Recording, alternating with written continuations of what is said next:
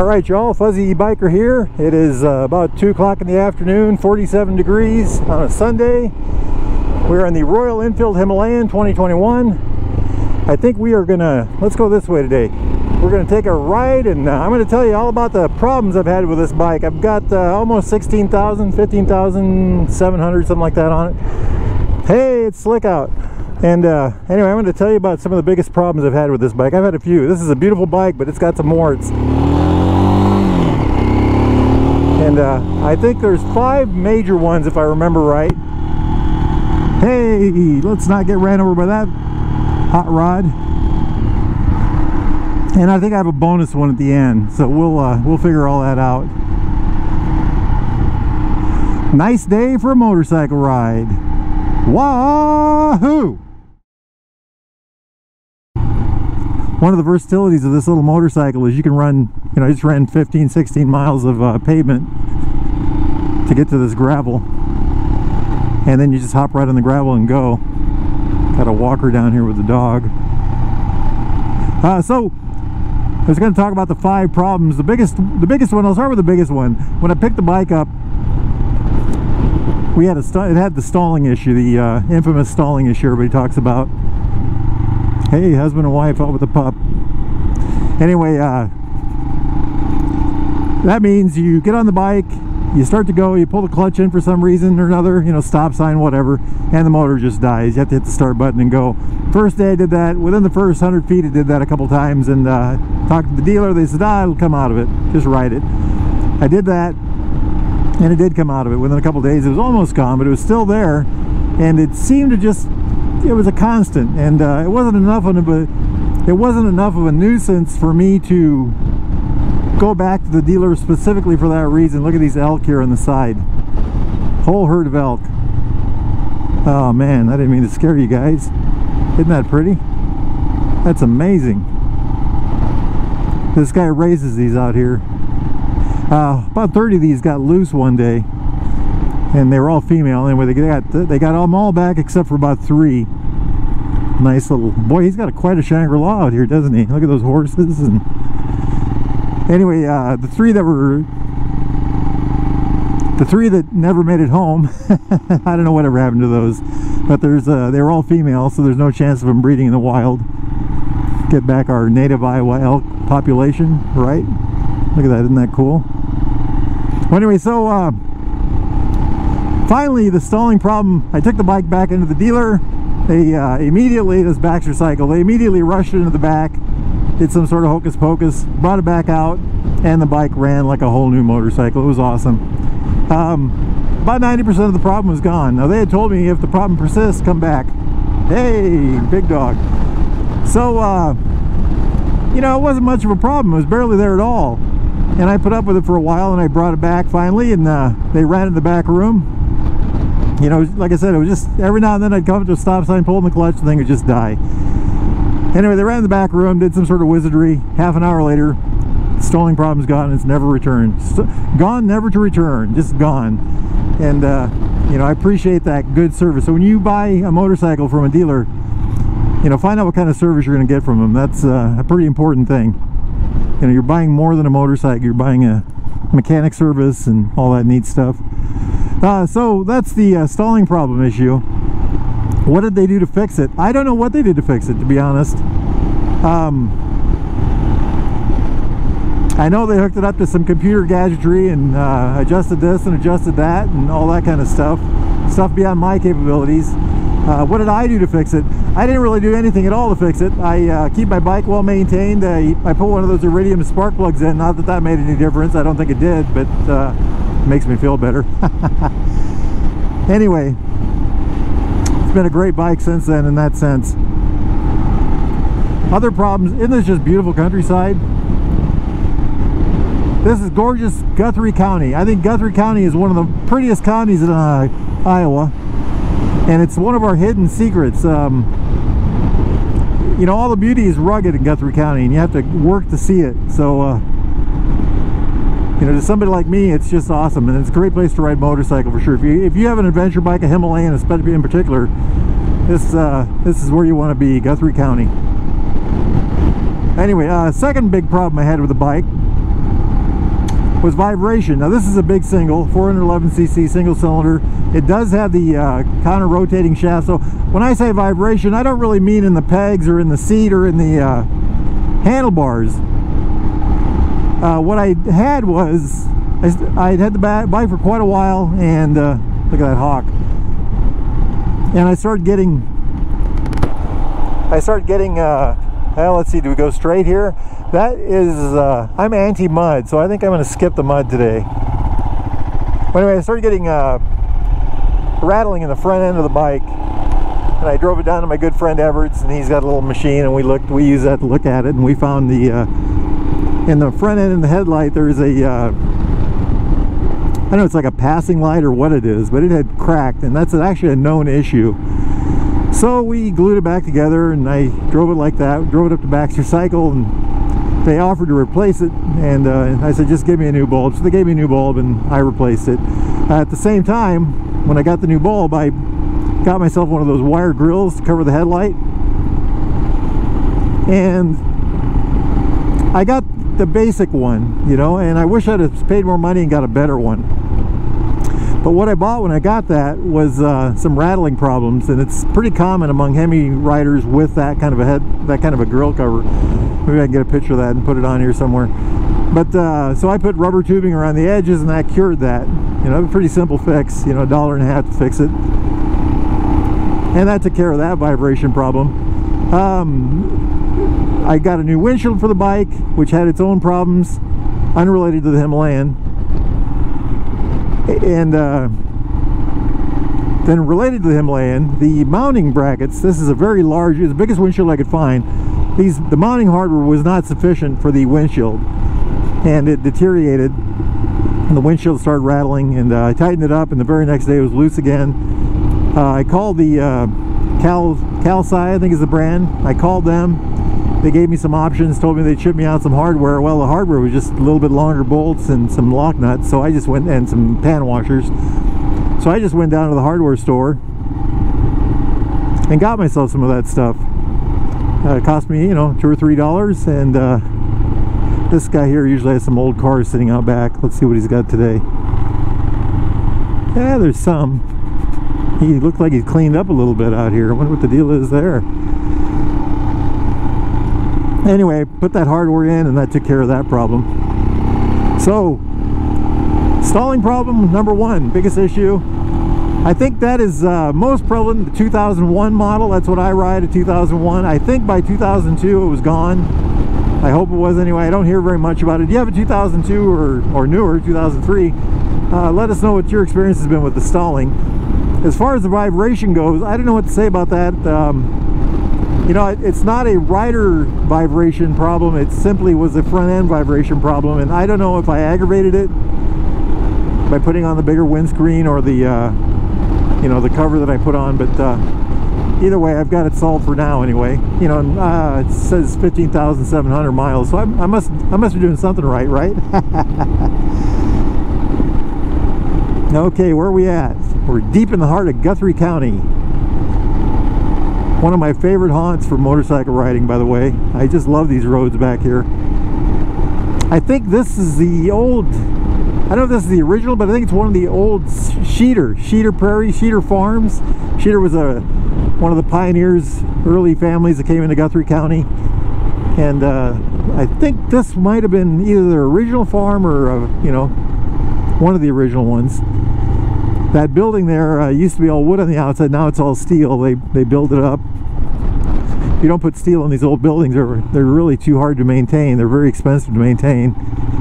It's really about the only way you can save them. But look at all these cows. That's what hamburger looks like before it goes in a package. Beautiful, man, beautiful. All right, problem number 3 I had. And I kind of went back and forth on what to make number 3. I'm going to say the seat. Number 3 was the seat. And the seat that comes with the bike, I feel, is a very nice, comfortable seat. About 8,500 miles, actually well before that, but by about 8,500 miles I'd had enough of it. It had literally, the foam had just broken down. It had gotten soft. And you'd sit on it and you'd go right, you know, right to the bottom. So I bought what they call a touring seat. I got that, it's a Royal Enfield version touring seat. and it worked great. It was more comfortable, it was a little firmer. I think it was an improvement over the stock seat, and I think if you rode, you know, most people don't ride their bikes as much as I do. Most Himalayan owners ride a couple thousand miles a year, I would guess, or less. But I think if you did that, you'd be fine. In my case, I broke the seat down again. It started getting soft, and I just opted for the I think it's Seat Concepts is the name of the seat company. So I'd ridden a few Himalayans with that particular seat. I had not ridden any other brands. There are other brands out there. I'd love to have tried those, but I didn't have that option. I rode 3 or 4 bikes with the high Seat Concept seat, and I liked it. And I wanted a higher seat because I wanted to look over my windshield a little better. This is a very tall windshield, and I wanted the high seat was supposed to raise the seat height by 1.5 inches. So I got that seat. I got on their website. You know, it asks you what you want: firm, soft, high, low, blah blah blah. I got firm. It's firm. I got extra firm, and I got high seat. You know, the high seat. So a couple weeks later, a package arrives in the mail, and I knew it'd be like this. It was a kit. It wasn't actually the seat. It was a chunk of foam, a seat cover, and a protective water cover, and some directions. Now, I talked to a couple guys about putting it together, and you know, had the rough idea. Read the directions. You had to get some adhesive to glue the foam down. You had to get a staple gun to staple it together, and you know, there was a little bit of anxiety on my part, and so I got that stuff. And you know, literally within half an hour I had it all done. You take the old seat, you pull the foam off of it, it literally comes off in one big chunk. You glue the new foam on, let that dry, and then you put the plastic over it, then you staple the new seat cover over it, and you're done. And you know, easy peasy, as my grandson would say, easy peasy. And what I like about the Seat Concept seat is not only is it taller, excuse me, but it's very wide in the back. It's substantially wider in the back, and I'm substantially wider in the back than I used to be, so I appreciate the substantially wider seat. But no, it's taller, it's firm, it's comfortable. I've got a little over 100 miles on it, I suppose, by now. Yeah, if you count it today, for sure. And no regrets. I like it. Excuse me. So the seat was problem number 3. Problem number 4. What would be that? What would that be? Well, I went to put gas in my bike one day, and it turned the key, and the gas lid just popped right open. Pop! Big old pop. Did that a couple times, and I thought, well, what the heck, you know. Now, I ride quite a bit, sometimes, you know, 1 or 2 tanks a day at least, and some days more than that, in the summertime anyway. Anyway, went out to my bike one morning, and there was a little trickle of gas on the floor below it, and took the seat off, and there was a little crack in the tank, and it was just oozing out barely. So I took a bar of soap and I sealed it up, and ran it in the Baxter cycle, and they said, oh man, evap system is plugged up. So they unplugged my evap system, and they ordered a new tank. A week later I had a new tank. They put it in. I just left my bike there. They gave me a bike to ride that I ended up buying. I think they knew what they were doing when they did that. And anyway, so that would be problem number 4, right? That was one of the few warranty issues. Isn't this just beautiful? The beautiful area here, just gorgeous. There's an old sawmill here somewhere. We'll try to find that. Let's see. Something to look at if you're a car guy is on the right side of the road here. There's an old Monte Carlo. Was that a turtle back there? Yeah, right there. We've tried to buy that. A friend of mine tried to buy that, and the owner just would have nothing to do with it. Apparently it's... Anyway. I think there's a sawmill right around this corner. Let's see if we can find that real quick. That's the bones of a 100-year-old sawmill. I don't know if it's 100 years old, but that's the bones of a sawmill anyway. Pretty cool, huh? Hey, this pin lock is just not working. I'm not happy with this at all. Anyway, so problem number 4 was the gas tank. On the right here is Sheeter Prairie, and a friend of mine used to own this. Well, her father did, actually. And he Bought it in the 50s, and it became a park here in Guthrie County. He was quite a character, is my understanding. I don't really remember him. He was my father's best friend, but let's see if we can find this place. I want to turn around and go back the other way. Oh, I don't have to go back. There's a road over yonder. Anyway, there it is. Oh, Sutcliffe. Cedars where we were before. There's a pond up yonder. Nice little walking trail around that, about half a mile, I suppose. Okay, so we talked about the tank already. So we've got stalling, vibration, the seat, the tank, and now this one is really not a problem. This next one is more of a, you should be aware of it if you own a motorcycle with one giant cylinder, like any big single cylinder motorcycle. You should know this one. And the reason I'm bringing it up is because I think in this modern age people forget about this one. Himalayans use oil. Hey, look at that deer. Look at that deer. Where there's one, there's usually more. I don't see more. And away he goes. I swerved to miss a deer last summer and ended up in the hospital for 10 days. So I'm pretty leery of deer right now. I did that on my Triumph. I've got a beautiful 900 Triumph. Anyway, so oil level. If you own a motorcycle like this, you should check your oil regularly. It's very easy to do. I just put it, in my garage. I got a flat floor. I put it on the center stand. Got something in my eye here. I just put it on the center stand, and there's a sight window on the side.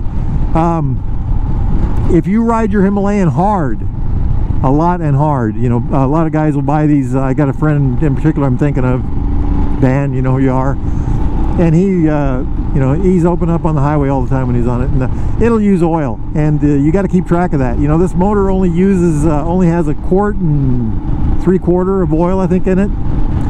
So on this particular motorcycle, I change the oil by 3,500. I have to add a tenth or two, a couple tenths, 2 or 3 tenths of oil to get her back to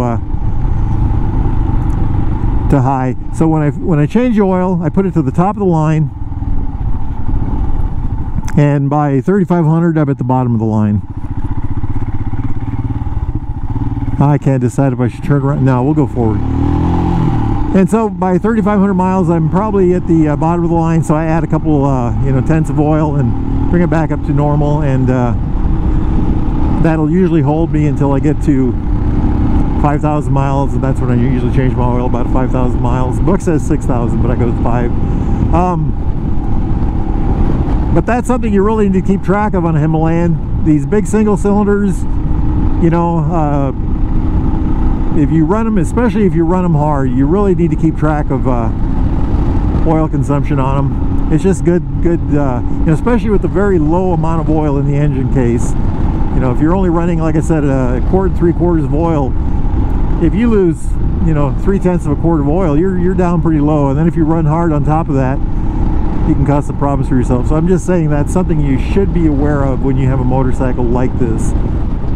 Like I said, another great thing about this bike is you can hop on the pavement with no trouble.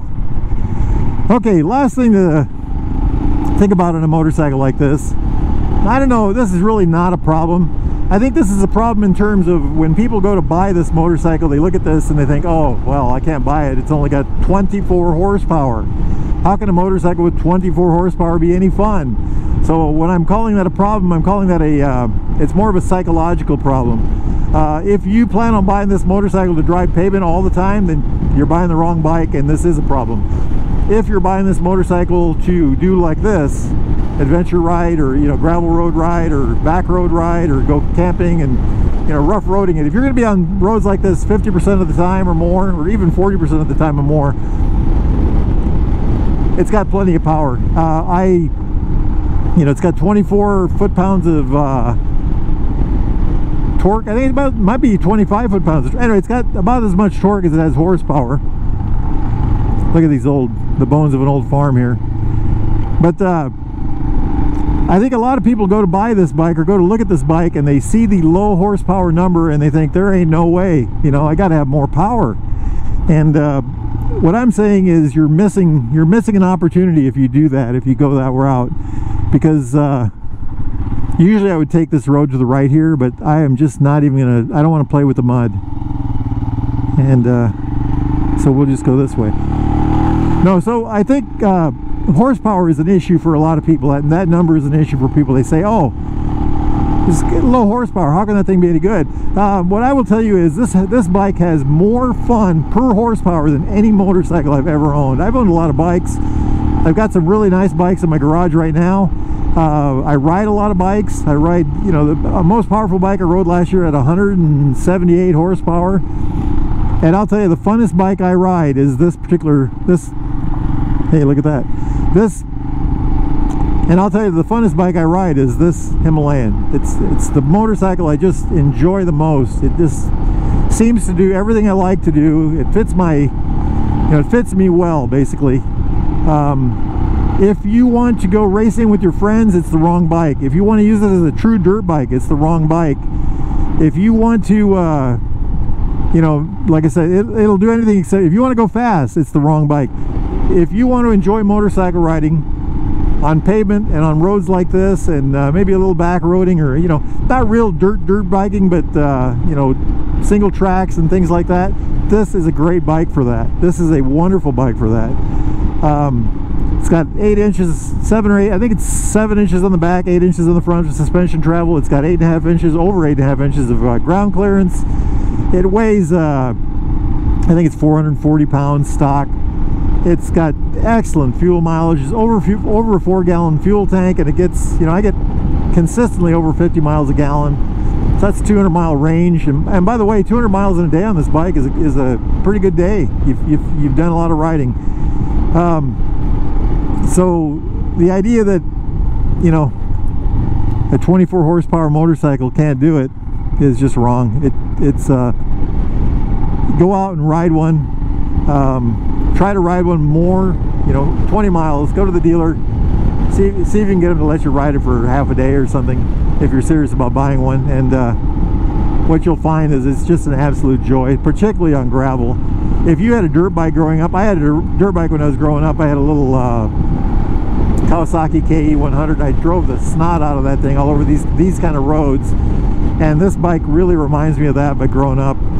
And what I really like about this bike is I can get on the pavement and go 70, you know. I can get on interstate and go 70, 75, you know, up to, I never go more than 10 miles of interstate, but, you know, it can do just about everything, and it does it well. Longest day ride I had on this bike was 377 miles, which, by the way, was far too many miles on this bike in one day. I think 250 miles on this bike in a day is a pretty darn good day. But no, so those are the those are what I would call the problems with this bike, you know. The good parts of this bike are, just watch any of my other videos. I just gush about how much I love this motorcycle. So if you are on the fence about buying a particular bike, you know, on-off bike, consider this bike. I did look at many other motorcycles, including the KTM 390, the Husqvarna 401, the KRL, and I decided against all of those for particular reasons. I think those were all grand motorcycles, very good bikes. I just felt that this one was better for my purposes, which is this kind of riding. The other reason I really went with this bike is the dealer network. I shouldn't say dealer network, but I should say Baxter Cycle. My experience with that bike shop has just been top-notch in every way. Buying experience, warranty work, just every way. They're friendly, they answer the phone, they take care of the people, not just me, but everybody. So that's one of the, you know, that. And the other big reason I bought this bike, and this was a really big reason, was the simplicity of it. It's an air-cooled single with 2 valves, you know, single cylinder with 2 valves, an intake and exhaust. I can do my own maintenance with ease. Literally, it takes longer to pop the tank off this bike than it does to actually adjust the valves, for instance. That's not, it's close. It's close. I don't, you know, it's that's probably an exaggeration, but it's really close. It's just a very easy thing to do. You know, maintenance on this bike is a snap. You know, oil changes, absolute breeze. It's got a center stand. I can adjust my chain, lube my chain, change the oil with ease because it's got a center stand. You know, adjust the valves, and I can probably change the oil and adjust the valves in 45 minutes. So, you know, and that's just a dawdling old man doing that. So it works very well. Upgrades to the bike that I've done, I think you can see them. I did the seat, I told you about that. I put the bigger windshield on because I wanted more wind protection. I'm running Dunlop Trailmax Mission tires, front and back. And the reason I did that was I ride a lot of miles. The original Seats that came with this motorcycle were very good tires. They had a great feel. However, I wore the back one out in 4,400 miles. Then I got a big staple in it. And I wanted a more aggressive, heavier duty tire with more longevity, and that's where I got the Trailmax Mission. I ran the Seat on the front for about 12,000 miles. I think it was 12,000. And I got a Trailmax Mission for that on there now, and I expect that to just go forever, you know, at least 10,000 if not more. The back tire on this bike has got well over 11,000 miles on it, 11,300 miles on it. And I just ordered a new back tire for this, a new Trailmax Mission. So anyway, conclusion, does this pig have warts? Yes, it does. And I told you about the 5 worst ones. And I gave you the bonus one, which is a perceived problem, not a real one, in my opinion anyway. Is it a great motorcycle? To me it is. I ride a lot of bikes. It fits my riding style very well. And having said all that, this has been Fuzzy Biker Ride of the Week. And I'm going to shut this camera off and enjoy the rest of this beautiful Guthrie County. Check that out, huh? All right, y'all. Life is good. Get out there and ride. Wahoo! Alrighty, a little addendum to the whole thing. First off, about 70 miles of riding, hour and 45 minutes. A lot of good stuff there. Really enjoyed the ride. Other one is I've got this incredibly comfortable and warm, and I really mean that, comfortable and warm Royal Enfield jacket on. I just love this thing. I can't say enough good about it. I'm absolutely amazed at how well it works. And on top of that, it's got abrasion resistant. It's got armor plates in the elbows and shoulders and yada yada yada. Just love it. Next one is Steve. I met you last week or week or two at Baxter Cycle. You had a Himalayan. You're from Omaha. That Himalayan of yours is equipped in a way that I like, and I'd love to do a video of it. Get a hold of me, would you? Let's do something. Hey, you guys, life is good. Get out there and ride. Wahoo!